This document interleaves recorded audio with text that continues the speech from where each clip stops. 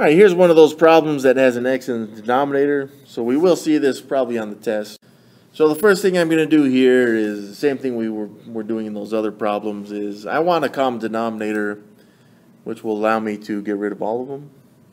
And that right now is a 4 over 1. So right now we've got this x and none of these other denominators have an x. So let's multiply them by an x. Like this. But the x also is missing this 8. Same with this 1x right here. So I'll have to multiply the x by 8. And I'll multiply this 1 and x by 8 as well. And I'll do it in the numerators also. So right here, this 8 times 5 is 40 over 8x. Plus 7x over 8x. And this would equal 8 times 4 is 32. So we got 32x's over 8x's. So you guys see how we have those common denominators? So since I have common denominators, once again, I can just ignore all the denominators. So I got 40 plus 7x equals 32x. Now I've got x's on both sides, and that's okay. What I need to do is move them so they're all on the same side.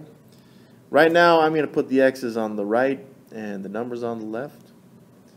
So I'm going to subtract this 7x so that I only have numbers on the left side. So this gives me 40, and 32x minus 7x's, yeah, 25x's. Alright, at this point I would divide both sides by 25. Again, that's just so I have an x, because 25 divided by 25 is 1. And I've got 40 divided by 25. Both these are divisible by 5. So I'm going to simplify them by dividing both by 5. 40 divided by 5 is 8. And 25 divided by 5 is 5.